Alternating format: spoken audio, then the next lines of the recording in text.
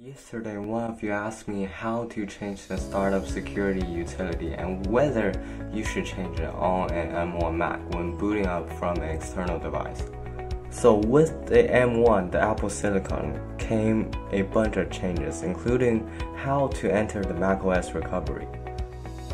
So on the new M1 platform, what you do to enter macOS recovery is press the power button when starting up from shutdown.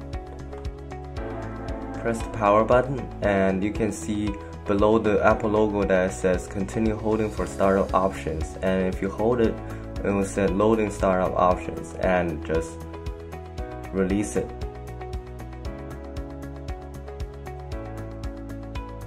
And if you have an external bootable device, it will show up here besides options. So I don't have any external boot up device that I can use as of right now. And if you click on options and wait for macOS recovery to boot up, here you will need to enter the administrator password for one of your user accounts.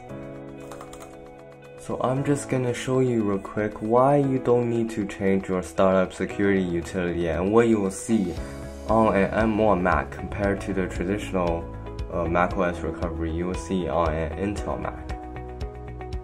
Okay, so select the system you want to use to set the security policy. You will need to select your internal disk, and if you use File Vault to encrypt the disk, you will need to unlock it by entering your password.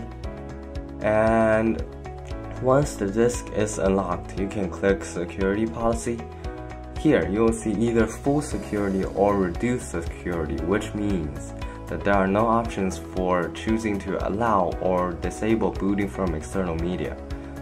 So, in conclusion then, on M1, you don't have to worry about this step when booting up from an external device.